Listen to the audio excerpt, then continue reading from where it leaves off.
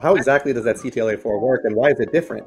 So CTLA-4 is an immune checkpoint, but what it does is it helps educate the immune cells how to recognize the tumor, right? So it's called immune priming, and then it promotes proliferation of these T cells.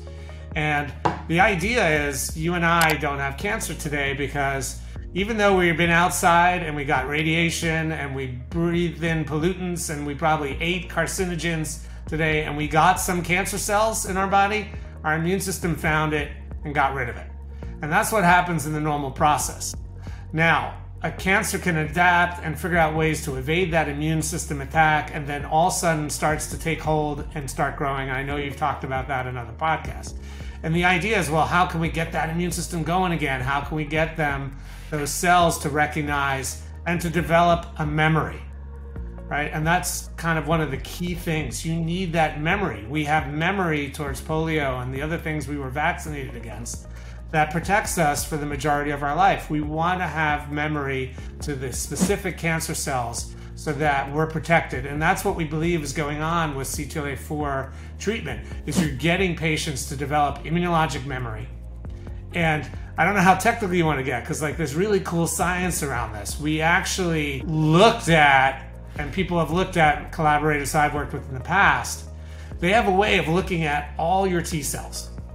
So you have clonal populations of T cells against hepatitis. If you've been vaccinated against hepatitis, you have them against other kind of things that you're vaccinated or been exposed to. And these T cell clones have this long duration. They stay in your body, and if your body ever sees that intruder or that virus or that abnormal cell, it can clear them. And they looked at these clones of T cells before and after treatment with CTLA-4. So what they saw before you got treatment is you have some clones of cells against your cancer. But those cells aren't enough to clear it. You've lost the battle. There's a seesaw, or this balance of your good T cells and the cancer cells, and you're losing that balance because you have metastatic disease and those cancer cells are proliferating. So this balance is not quite winning in your favor. The cancer is winning. And what they saw after you get that CTLA-4 antibody, particularly in the ones that responded and their cancer went away, is then those cells that you had before treatment, they didn't change, okay? The cells that you had against viruses and other things didn't change. But all of a sudden, you got this new clonal population of what we call neoantigen T cells, right? So they're new T cells that recognize unique aspects of your cancer.